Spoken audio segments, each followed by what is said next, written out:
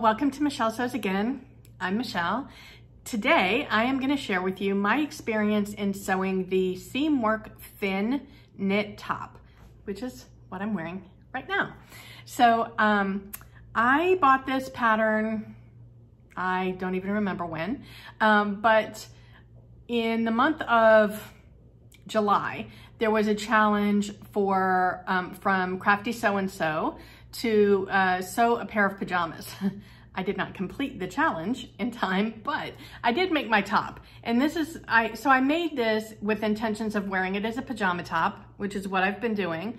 And I really like the pattern. So I'm gonna talk you through the description, the sizing, the sewing, and then what I liked about it, what I don't like about it, and then hopefully that is helpful to you in case you were considering this pattern. All right, so the description is pretty straightforward. It is a raglan sleeve knit top.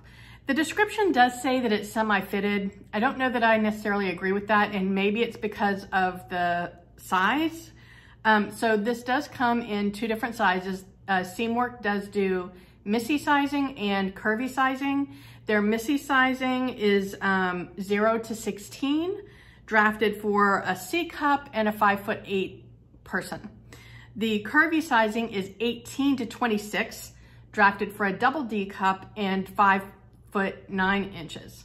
I'm 5'1", but I am in the curvy size range. Let me get back to the description. So it is a raglan sleeve knit top. Like I said, pretty straightforward. It does give you a lot of opportunities for color blocking. You can see here that I mixed two fabrics and used the sleeve fabric for the neckband.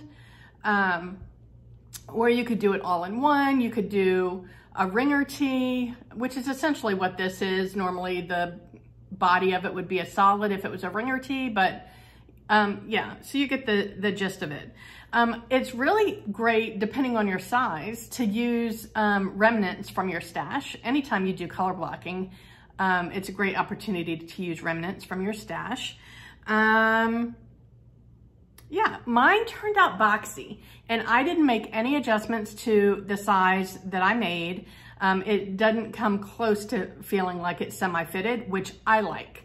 So I'll get a little bit, I'll get a little bit more into that in a second.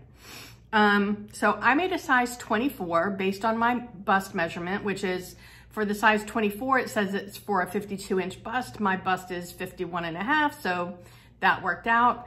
There is a lot of ease there's more ease in the curvy sizing than there is in the Missy sizing.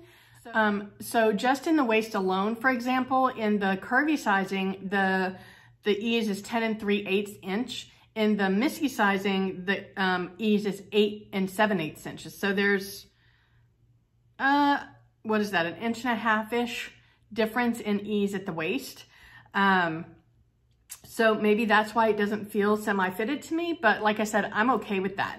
So if you prefer your garments to be more fitted, then my recommendation to you is to look at the ease, because they do lay it out. They tell you what the ease of the bust, the waist, and the hip are.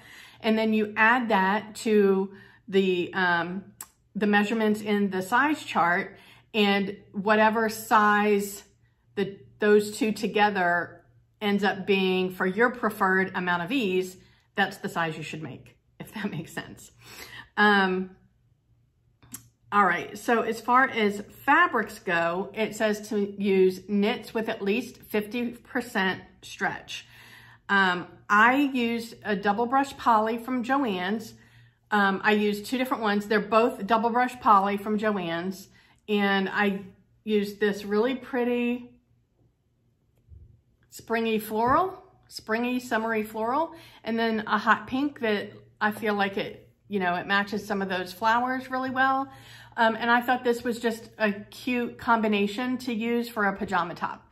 I think that it might be a little, I don't know that as much as I love this fabric, I don't know that this is a top I would make to wear like out and about.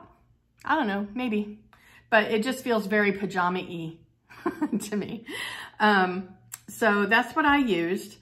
I did use my serger to put this together for all the seams. The only thing I did, I did two things on my sewing machine. I did baste the neckband together before I serged it because I have had a problem, and it's user error. I just need to practice more. When I put on bands, whether it's on the neck or the sleeves, and I only use my serger, I always end up with holes. Like I miss something somewhere, and I end up having to go back and redo it.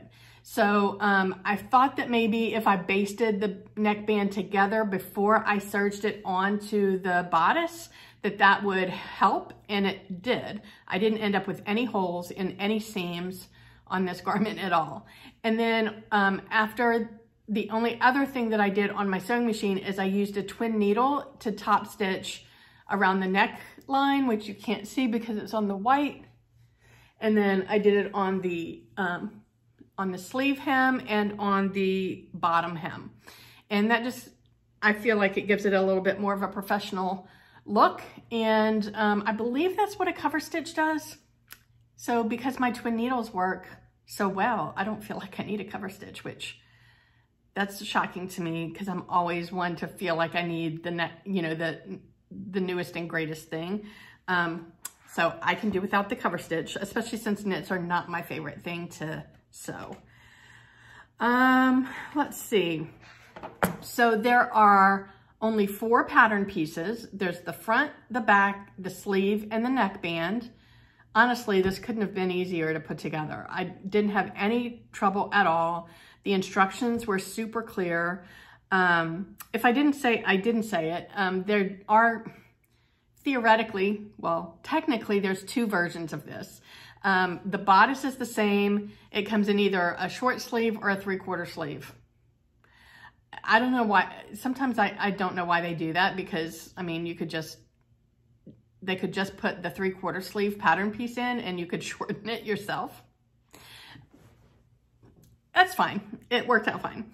And let's see, what I like about this, I love the fit of this. So despite the fact that it says it's semi-fitted, and I don't think that it is at all, I'll put some pictures in here of me wearing it and show you like how much ease I have in the waist, which I can't say often enough that I love. I love the fit of this, and I love how easy it was to make, and I feel like I did a pretty good job of getting the neckband to lay flat, and it was just a super easy sew. It's very easy to wear. It's comfortable. I love how comfortable it is. So I can definitely see me making more of these, especially as pajama tops, just to, wear around the house. But I can, I don't tend to wear this type of shirt when I dress to go out of the house.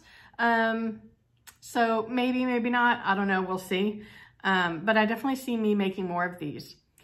What I didn't like about this, honestly, I can't think of anything. It was easy. The directions were nice and easy.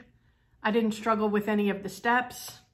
This is a really great beginner-friendly top. You don't have to use a serger, so if you don't have a serger, don't worry about that. You can easily use your sewing machine and just follow like tips for sewing with knits on your sewing machine. In fact, in the instructions, they tell you like the tips for using your sewing machine if you don't have a serger. So that's one of the great things about Seamwork and their instructions, is how easy they are to follow and the extra tips that they give you. So yeah, I definitely recommend this, and I can't think of anything else to say. I like it. I recommend it. I would love to know if you've made it. And if you have, did you like it or did you not like it? I can see this being kind of a staple-ish kind of a t-shirt in my wardrobe. Anyway, that's all I have for you today. I hope that this was helpful. I would love to hear from you in the comments if you have anything to say, either about my version or a version that you've made. your experience with Seamwork, because I've made a few of their patterns and I personally have had good experience with them, but I'd love to know what yours is. So thank you so much for joining me wherever you are. I hope the weather is fantastic and I hope you're able to get some sewing in. Thank you so much for joining me and I will talk to you next time. Bye.